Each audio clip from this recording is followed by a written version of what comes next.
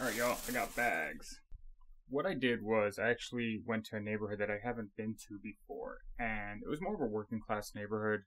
It was one where I've driven through it. I knew that there were a couple thrift stores there, but I actually hadn't had time to go check them out yet. So I went there and I was actually really impressed. Now, one of the things that I noticed was it didn't really seem that people were really looking for the kind of stuff that I look for there. So in this video, I'm going to go over what I got at the two thrift stores I went to yesterday. But first, let me just kind of go through my listing pile. I think I've got like roughly 15 to 20 items that are ready to list. And let me just show you what I'm actually going to do as soon as I finish this video. Whoa! Got stuff. So the first item is this pair of green corduroy cargo Vans pants. Generally, I actually have stopped picking up Vans unless it's very unique, but because of the style of this, and this kind of style overall is pretty trendy right now, even if the brand is not. Obviously, skater people like Vans, but I find that their pants sell really slow. And not for all that much, but these will sell for around 20 to 30, so I was happy to pick them up. I just paid a couple bucks. Tommy Bahama is a brand where there's decent variance within the brand and the sub-brands, but if you want to find something that will sell for roughly 20 bucks, this right over here, Tommy Bahama Relax, just a basic cotton striped navy blue white polo pocket polo, will sell for about 20 bucks. Jamaica Jacks is a brand. Most of their shirts are 100% silk. I think some are rayon blends, but they make a lot of Hawaiian shirts. They don't sell for crazy. They sell for maybe 15 to 18 bucks, but if you could get them in the $1 to $4 range, to me, that makes sense. Over here, this was a nice one. I think this is a vintage Tommy Bahama. This is a silk and tencel blend, and it's got the embroidered label right over there. Right there, actually embroidered in rather than a tag. This is kind of like a striped, if I wanted to stretch it, I could call it a bowling shirt. I'd also say bowling shirt is a good keyword for you to know. Here is another Jamaica Jacks Hawaiian shirt. Again with Tommy Bahama with the sub-brands, and also the larger sizes are usually pretty good. This is Tommy Bahama Island Zone, and it's a 2XL. Good size, sub-brand, 20 bucks, probably not more.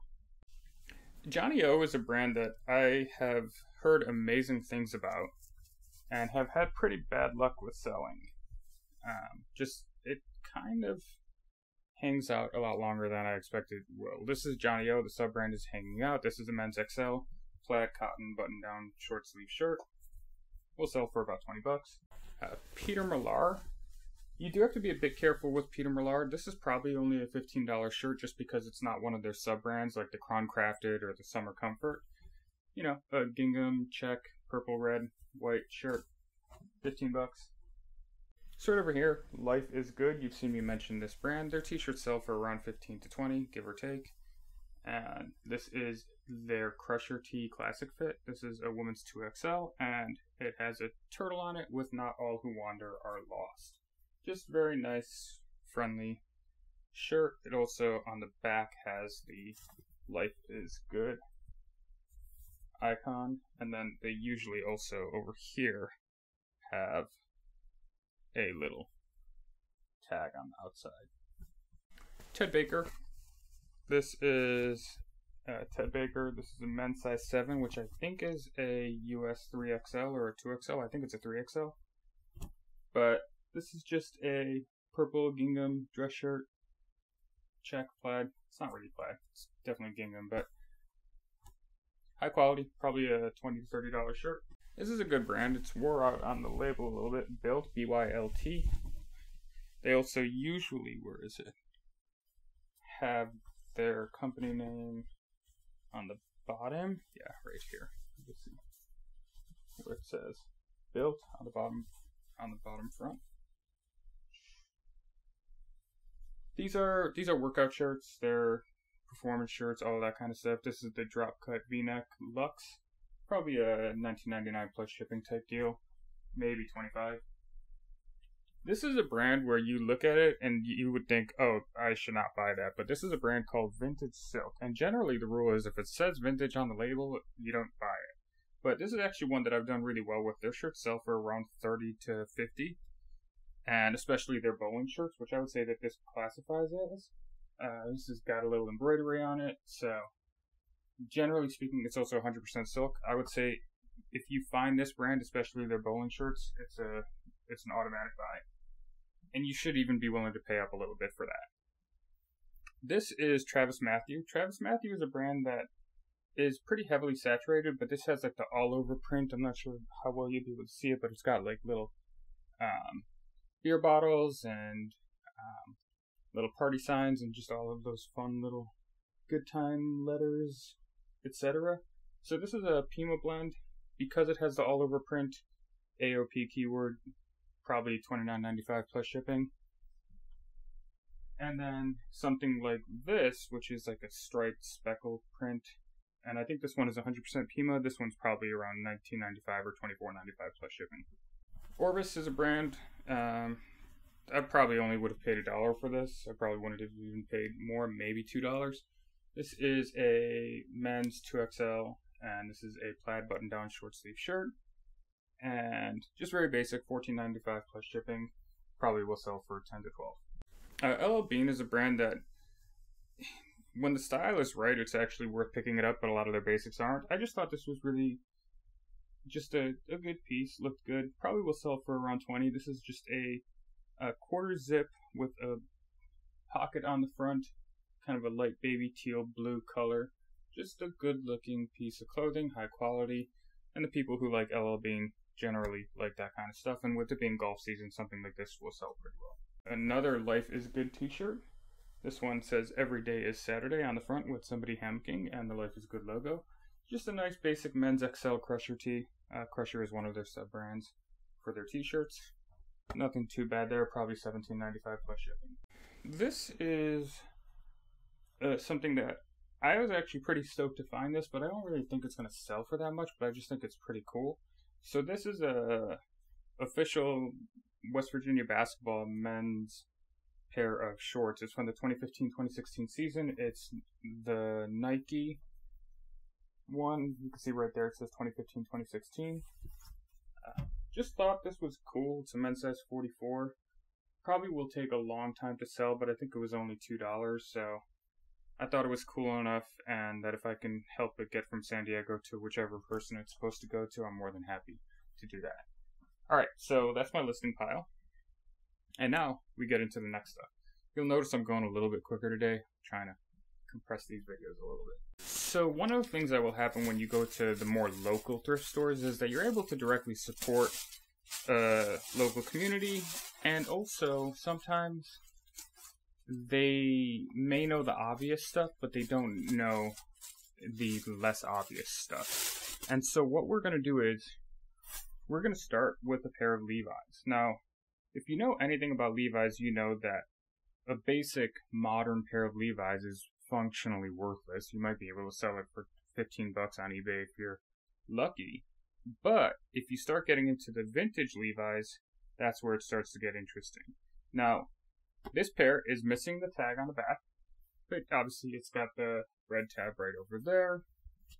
It's a pair of button fly Levi's. It's a little bit of a bigger size.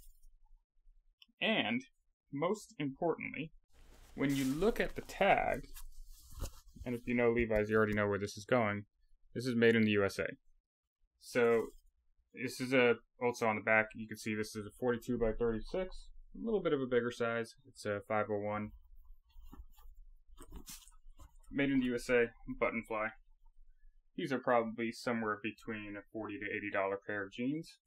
The store had them, all of their clothes, also because it was a local store, they just had a big markdown. All their clothes were half off, so they had them marked at $14, but they actually were $7. Again, these will sell for somewhere in the $40 to $80 range. I don't think they'll sell for more than $80. If you were really patient, you probably could. But in terms of Levi's and vintage Levi's, this is exactly what you're looking for. And again, all of the tags on these were half off, and I'll tell you when I switched to the other store. This is John Barbados, quality Nordstrom brand. This is just a men's 17 long, superfine cotton, vertical striped dress shirt. Nothing too crazy. Good brand, probably will sell for around 30 bucks, and I got it for $5. So when it comes to Hawaiian shirts, there are a lot of them. And this is one that I would recommend keeping an eye out for. This is a brand called Paradise Found. It's a men's 2XL Hawaiian shirt. I don't think it's silk, but it's just like, these are genuine vintage. They are older. And in fact, let me check. Yeah, these are definitely older because they're single stitch. And generally these go for around 40 bucks. And I got it for $7. This is Wrangler All-Terrain Gear, or Wrangler ATG. Let's see on the back there. This is a pearl snap Western shirt. It's also vented. You could probably say Western fishing shirt if you were adventurous and get away with it because it's vented. It's got the double breast pockets. So these, I was a little bit surprised that these sold as poorly as they do. My expectation is that I'll maybe get 15 to 20 for this, but since it was $3 and it has so many keywords stacked on top of it, I was like, it's only $3. Now this is what I was saying before. The same way with the Levi's, because it was just like a local thrift shop that they just had a ton of stuff that they just threw on the racks, but they didn't really know the difference between stuff. They had a ton of Ralph Lauren stuff that they had marked up at like $12, $13, $14, and half off was maybe $6 to $8.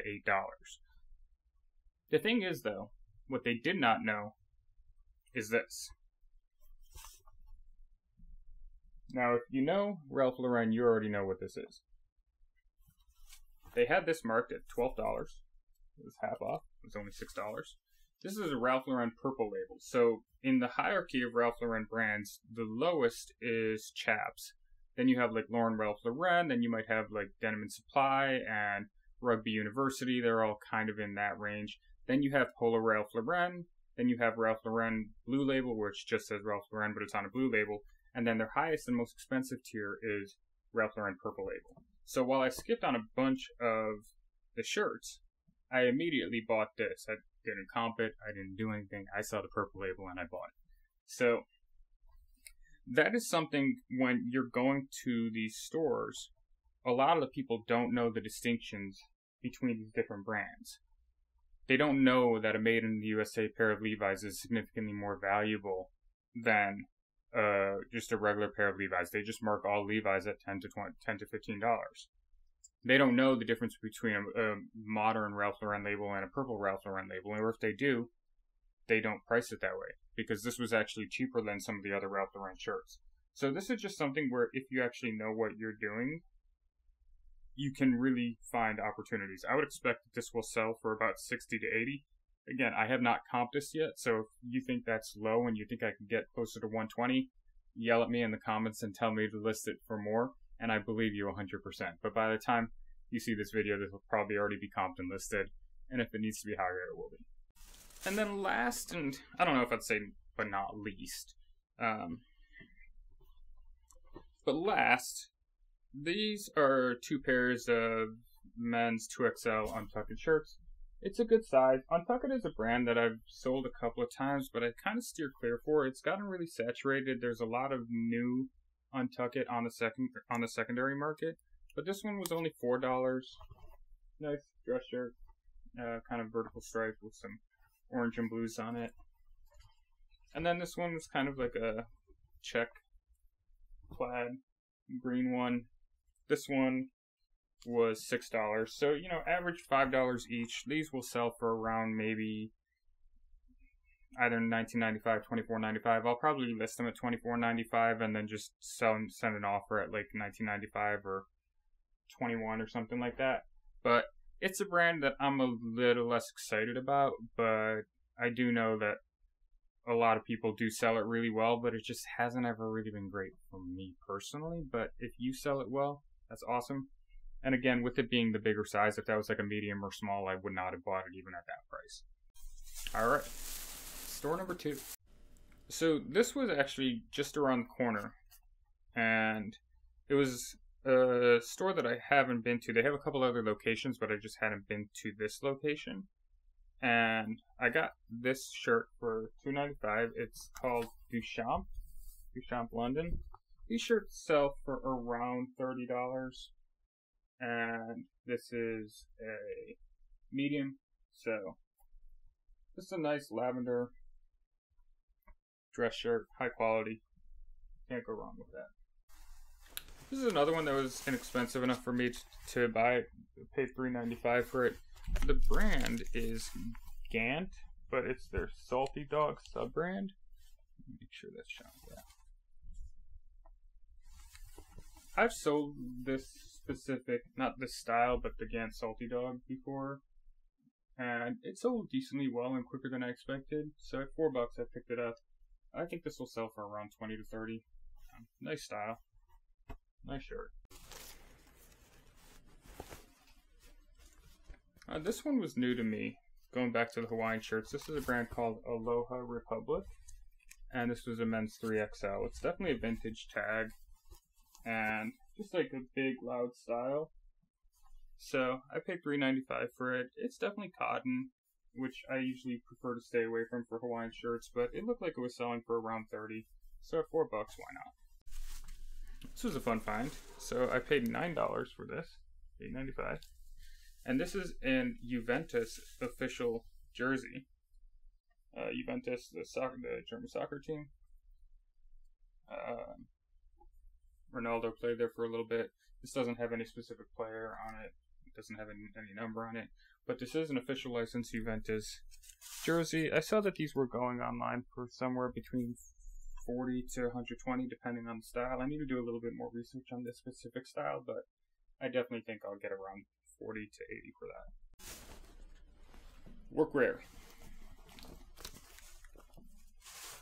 This is a brand called Big Mac Authentic Workwear. It's like a full body jumpsuit, coveralls type of situation. And I got this for $15. I saw that these were selling for around 40 to 80, depending, maybe a little bit higher, maybe it was like 40 to 100. Not the fastest seller, but this is a little bit of a bigger size. It's very specialized technical gear. I don't think that it's fire resistant. No, it would say it. So it's not fire resistant, but this is also a brand beyond like this specific style, but if you see that Big Mac Workwear, I would recommend picking it up. I was looking at some of the other comps, and some of their shirts and stuff like that can go for around 40. Pre-owned Tommy Bahama can maybe, like their silk Hawaiian shirts can only go for 15 to 20 bucks. This, which is a men's medium, is new with tags, and this will likely go for around 40 to 60 bucks. There's not much more to say to that.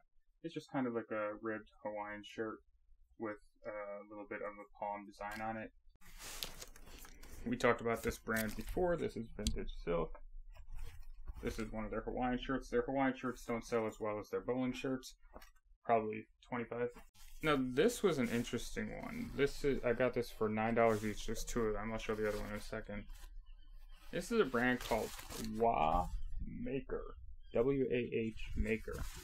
And it looked like it was maybe for like, just on a real quick look, they're selling for around 40 each, but it looked like it was for either like kind of like Amish or homesteader, or maybe people who are doing reenactment type stuff of like homesteading era type styles of life. It's not really Western wear from what I saw, but it is more like kind of like an Amish homesteader type of wear. These are selling, it had close to 200% sell-through rate. There was like 120 of them listed and like over 200 of them sold in the past 90 days. So at $9, selling it for 40 with that fast sell-through rate, more than happy to. Here's the other one if you wanted to take a look at the style.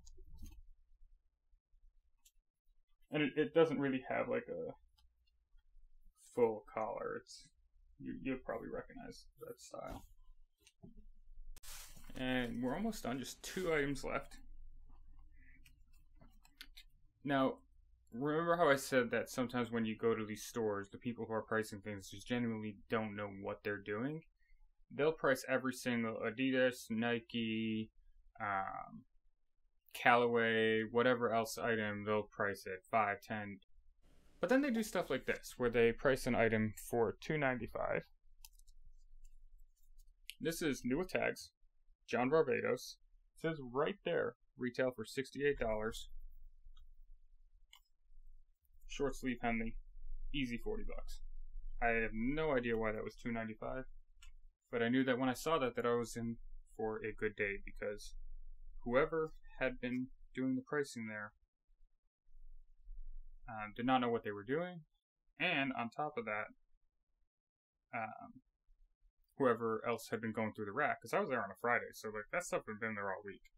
So whoever else had been going through the racks had no idea what they were doing, and it was probably a store that was frequented by a lot of vintage people, but not people who really knew much about modern. This last one I'm actually horrendously disappointed about, because I'm not going to end up listing it, because I'm not sure if you can see, there is a pretty large hole right there. If you think I should list this, let me know. I'll wait until this video publishes, and if you think I should list this one, tell me what you think. This is a vintage Nike Golf. You can tell by the tag that this is genuinely vintage.